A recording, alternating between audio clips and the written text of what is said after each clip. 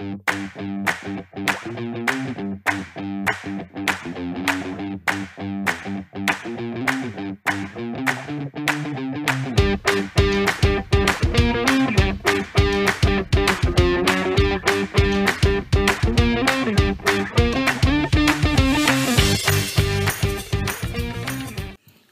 and welcome to episode 3 of the Footy with Fletch podcast. I'm Fletch Fraser. And today's special guest is the fantastic Paul Roos. He is also affectionately known as Roosy. So let's go through some of Paul Roos's highlights. He was his original team as a junior was at Beverly Hills. He played 269 games at Fitzroy, kicking 270 goals. He played 87 games at Sydney, kicking 19 goals.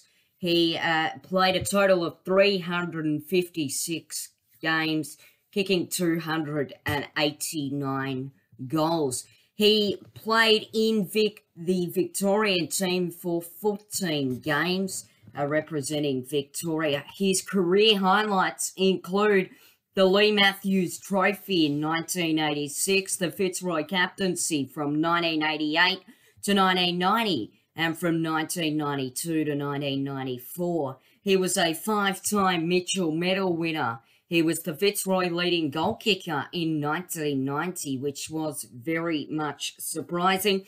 He was a 7-time All-Australian in 1985, 1987, 1988, 1991, 1992, 1996 and 1997. He was a 2-time All-Australian captain in 1991 and 1992. He was a 2-time VFL Team of the Year in 1986 and 1987. He's in the Australian Football Hall of Fame, the Fitzroy Team of the Century in the centre-half back position. He is also in the Fitzroy Hall of Fame. He has had 2 E.J. Whittam medals and the Victorian captaincy as well. So now let's go to his coaching career. He's coached 268 games, 202 at the Swans, with a win-loss record of 116 wins, 84 losses and 2 draws. However, at the Melbourne Football Club, he coached them for 66 games with a win record of 21, 45 and 0. So there you have it. Paul Roos also won the Premiership in 2005 and was the All-Australian team coach in 2005. So that was a great achievement for Paul Roos. He grew up in Donvale and played junior football with the Beverly Hills Football Club, who later in the interview you will find out some other fantastic players that got drafted and picked up from Beverly Hills. So thank you. Let's get into the podcast. Hello, Paul. How are you, mate? Thanks for having me. You going well? Yeah, I'm good, thanks. How are you? Nah, thanks, mate. It's exciting. Good to be here. Yeah, it's great to have you. So how did you find growing up in the eastern suburb of Donvale? Yeah, mate, I was really lucky when I look back on it. It was a sort of new development area with a lot of orchards, and it was a fair way out of Melbourne back then. But the great thing about it, there's so many new sporting facilities and venues. I was a member of the Donvale Tennis Club at an early age, and then I joined the Beverly Hills Footy Club and went to the Nunawading Vikings Basketball Club and Nunawading Spectres rep team, and started at Donvale Primary School, which is a pretty new school, and then Donvale High School. So it's a great area to live, really safe, out on my bike all the time, riding around to mates' places, spending a lot of time outdoors, and yeah, no doubt it contributed to my my footy skills and the fact that I was outside all the time, and it certainly contributed to my ability to get to Fitzroy and playing the under-19s. Yeah, no, it's a really good area because my mum grew up in East Doncaster, so she grew up in the same area as you, and of course you played at the Beverly Hills Football Club, which is a very well-known football club for having some great football talent. Yeah, it is. It is a good area. And Beverly Hills, I think before well, just when I was getting there, I think two players that one went to South Melbourne, Mark Browning, so he played at Beverly Hills, and then Chris Smith, who I went to play with at Fitzroy, so he was from Beverly Hills as well. And then since then, I think Christian Petrarca, Mark Murphy, there's quite a few other guys as well, and even Ben Simmons, who is in the NBA, obviously playing over for the Philadelphia 76ers. So he played at the Beverly Hills Footy Club as well. So, yeah, it's got a good history of producing some AFL players. Yeah, it definitely does. So which team did you grow up supporting, and who was your biggest idol? Yeah, look, I grew up a Carlton supporter, actually. So I didn't go to the football much because I was sort of playing a lot of sport on the weekends, but I'd watch. In those days, Carlton featured a lot on the Saturday night replays, so they were on a lot. So I watched a lot of their games, mainly the one quarter they played back then. And I had Barry Armstrong's number on the jumper, so he was an early contemporary Carlton player in the 70s. And then I remember going to the 79 grand final to watch Carlton Collingwood the year before I went down to Fitzroy under 19. So I was fortunate to go to that grand final and watch the Blues win it. And it was great to sort of finish off my Carlton barracking days before I went to Fitzroy with a premiership. So that was exciting as well. Yeah, no, Carlton are a good club. Do you still have a feeling of support for the Blues? No, not really. It's funny. And even some of my friends who are barracked for other clubs, I think when you get involved in a football club, you have obviously your heart and soul of that club. So as soon as I went down to Fitzroy, you're just immersed in the footy club. And even a lot of my friends, once I started playing with Fitzroy, they sort of started barracking for Fitzroy because they had a link to the footy club. And then I left Fitzroy, went to Sydney, and then left Sydney, went to Melbourne. So when you're involved in the industry, you don't really support that club you supported as a kid. You're really immersed in the footy club that you're involved in at the time. Yeah, because that is your day-to-day job. So what was a week in the life of Paul Roos like when you were a coach, player and a commentator? Yeah, so as a player, when I first started as a player, we worked as well. So when I look back, it was a super busy week. I mean, my first job was with the AMP, and so pre-season we'd have to go down to Kerford Road in South Melbourne in the morning, so 3 mornings a week. So I'd get up really early, travel in from my home out in the eastern suburbs, train, head into AMP, which was in the city, then go back to training at the Junction Oval afterwards. So it was a really, really long day. Then I started playing at Sydney when I left Fitzroy, and I sort of was full-time then. So it was a little bit more manageable as the players are now, where you're not working, you're actually just doing your full-time job. And then when I was a coach, I was really lucky to coach in an era of full-time players. So, yeah, we basically did a proper job. So we, get into the office at sort of 7:30 and do our meetings and training. And then most days we'd sort of leave by, 5 o'clock in the afternoon. And then, you had the ability with the computers to do your coding at home and watch a lot of games at home as well, sort of thing. So, yeah, it's changed a lot over the years from when I first started playing. It's like you're working a 9-to-5 job, Rosie. So have you missed working in the footy industry? You miss the camaraderie of the team, and you miss winning. Winning's great, and it's very hard to duplicate when you get a group of players together that all want to play for the same cause, and you all have high standards and you all work together. I mean, that's the essence of sort of teamwork. And when you walk off the field of battle and you've won a really hard game, that's part of it you miss. There's other parts you don't miss, but certainly the winning and the camaraderie and the teamwork and all the things that go with it, you definitely miss that.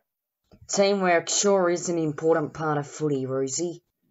Did you have any match day superstitions that you used to prepare for on the day of an AFL game? Yeah, look, when I was a player, I was quite superstitious. And when I first started playing, all our games were on Saturday at 2:10. So I remember I'd go to bed every Friday night at the same time, and I'd get up every Saturday morning at the same time, and then I'd have 8 pieces of Vegemite on toast every single Saturday morning.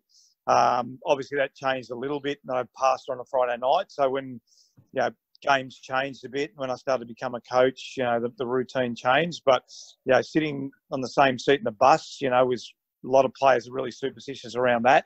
What you eat the night before the game, players are superstitious around that.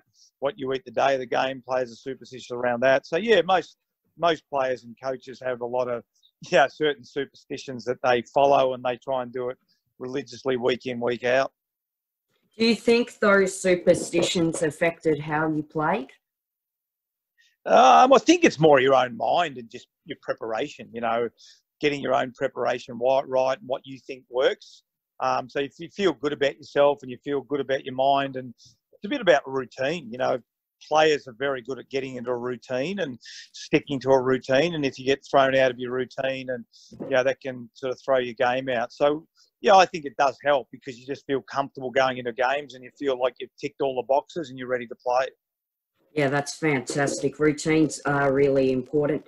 At the end of the 1990 season, you received a phone call when you were away and you nearly got traded to Collingwood. How did you take this? Yeah, it was really hard. It was I was overseas and I got a phone call from a manager that they said, you need to take a 30% pay cut or they're going to trade you or cut you. And I was like, I was captain at the time. And yeah, it was a bit of a shock to get that phone call. And I didn't ever get a phone call from anyone at Fitzroy, which was really hard. I got a phone call from Collingwood, the coach, the football manager, the president at the time, and they basically said, look, we want you to come and play. This is the contract. We think we get done a deal with Fitzroy. And so I flew back to Australia. I was really disappointed in the club. I was disappointed in Fitzroy. And then come trade time, Collingwood couldn't get any of the Fitzroy players to go. Any of the Collingwood players to go to Fitzroy. And the trade didn't go through. So it was then me ringing the footy club. I still hadn't heard from anyone at the footy club, and I was extremely disappointed. I rang the club and I said, look, what do you want to do now? And they said, we're going to honour your contract. And I said, well, I'm heading back to the States. I said, that's fine.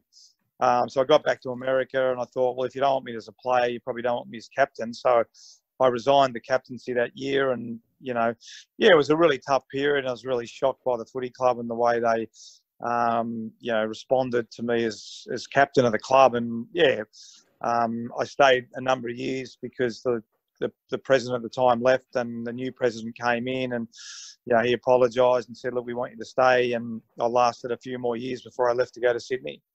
Yeah, that sounds like a really difficult time. How do you think, looking back at the Fitzroy and Brisbane merge, how do you think it has gone? I think they've done the best they possibly could. I remember back in 1986, about 7 weeks to go before the season finished, we were told that Fitzroy was going to fold or we're going to relocate to Brisbane. So that was back in 86. And all the players voted to stay together. All the players voted, we want to go to Brisbane together. And then a company, I think, called Hecron came in and bailed the club out. So ever since that time, it was really, really difficult. Club struggled for money. The VFL then didn't really get behind the footy club.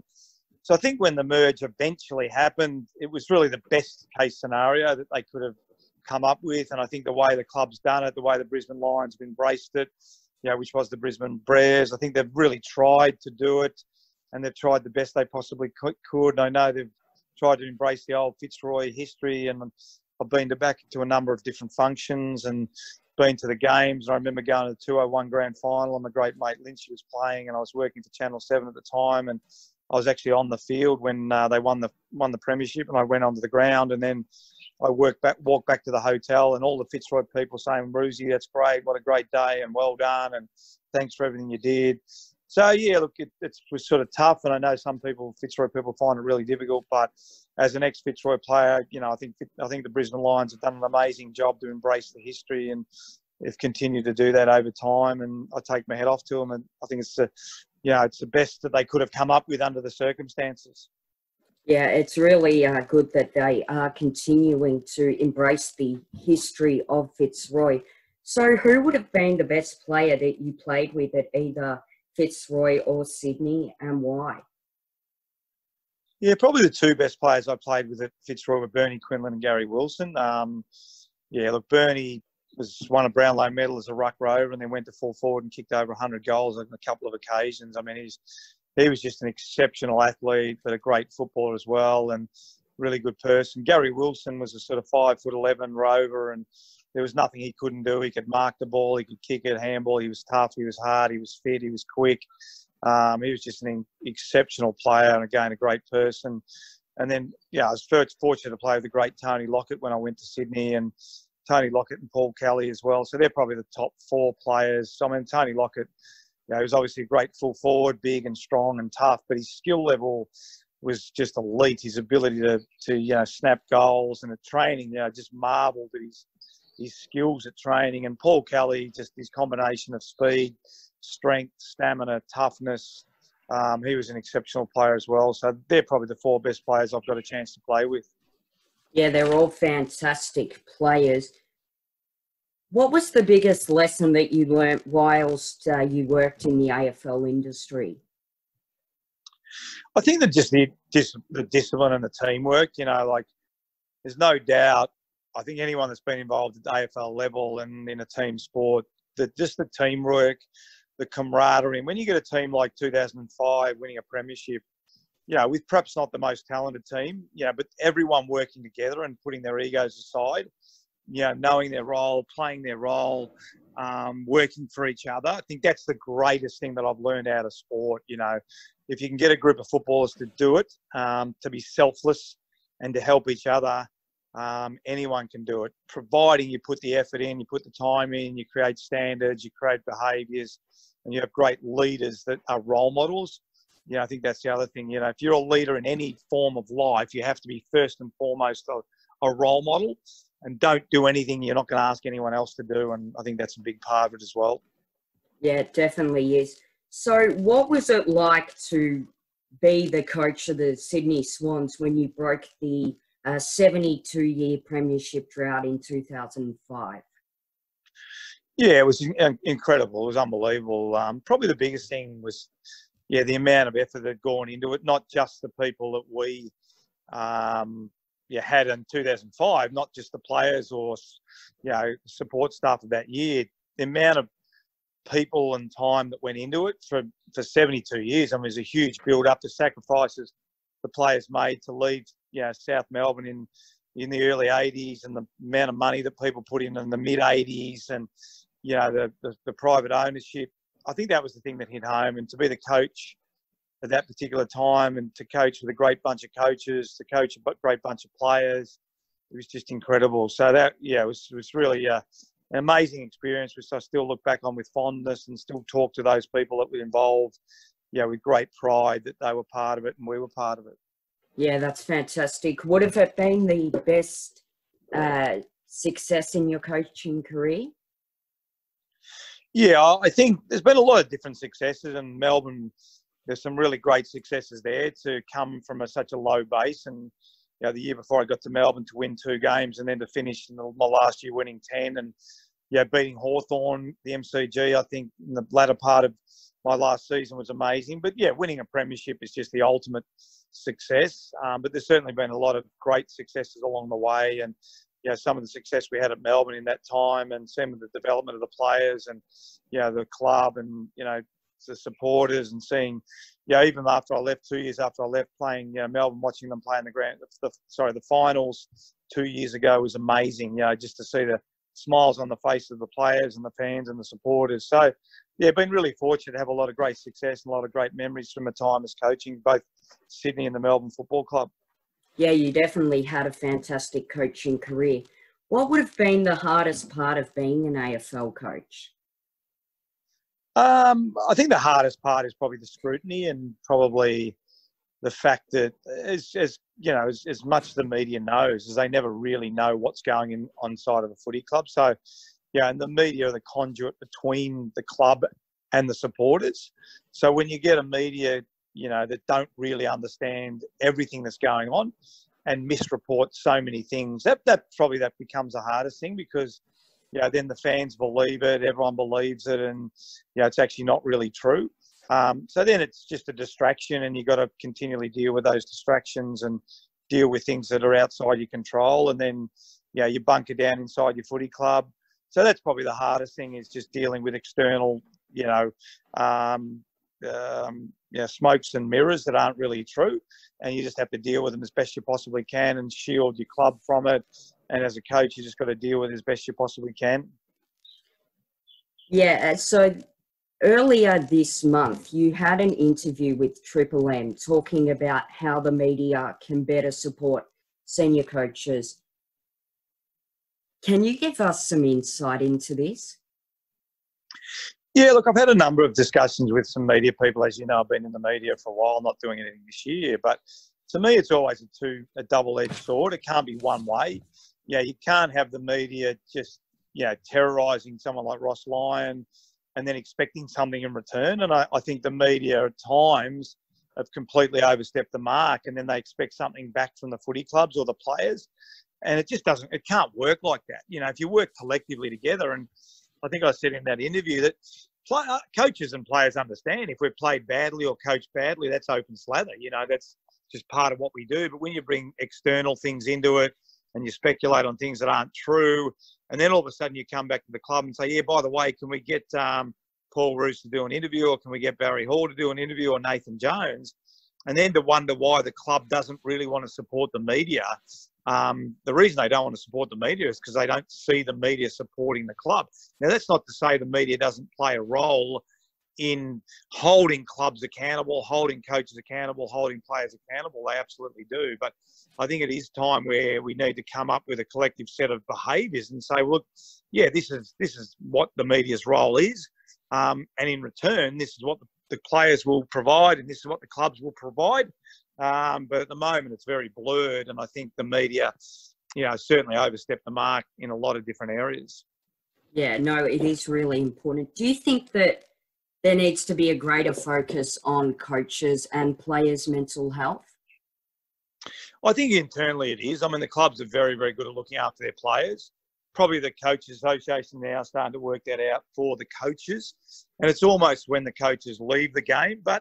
And I also think it's individual responsibility as well. I mean, I was a coach, and, I took individual responsibility to meditate every day and to go for a run and to eat pretty healthy. So, you can't abdicate your own responsibility as a coach too. So, it's a complicated process, but there's individual responsibility, there's club responsibility, there's support mechanisms that are in place, but there's more that needs to be done. There's no question about that. Yeah, that's really important. What would have been your favourite AFL game to commentate? Probably the Richmond Giants prelim final. It was just amazing. And I think myself and Dermot and Jonathan Brown were doing it. And I remember at the end of the game, I had never been to a game, and it was a preliminary final. Obviously, it was a home game for Richmond, but the Giants not having as many supporters as Melbourne-based clubs, it was 95,000 Richmond supporters and 5,000 Giants supporters. And I remember all three of us had our mobile phones out after the game, and none of us had seen anything like it before, where basically the whole crowd was supporting one team, and the atmosphere was just extraordinary. So that was probably something that was really special to be a part of, sitting on that platform at the MCG on the pocket there down at one end and the city end, and the siren went, and then the Richmond supporters just going absolutely crazy. So it was sort of hard to go past that one.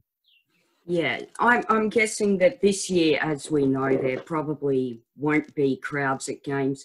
Do you think that will affect teams in the finals and just playing in general? Yeah, I think you have to go back to round one, and I think we were all a bit shocked at how much the crowd meant to the game. And, I remember saying to a lot of people that, the game looked like a practice game. It didn't look like a proper AFL game of football. And I guess that's that 10 or 15% of the energy levels that the crowd brings to the game, that brings the intensity of the tackling and the defensive side, and the ebbs and flows of the game. And it's going to be a different game. I think we know that from round one. We're not going to get the intensity that we've had in the past, and hopefully we get crowds back by finals time and grand finals time, because there's no doubt it's a different game, 100%, and it will have a major impact on, particularly when you're playing at interstate venues. I remember talking to the Melbourne players. They played at West Coast round one, and it was just completely different to when they played over there last year and the year before, and vice versa with other clubs. So it is going to have a massive impact, and it does detract from the games, no question. Yeah, definitely will. Do you think that the AFL will implement canned crowd noise? Yeah, I'm not sure. It's probably not a bad idea, because I mean, for the players, it's so unique. It's so unusual to go.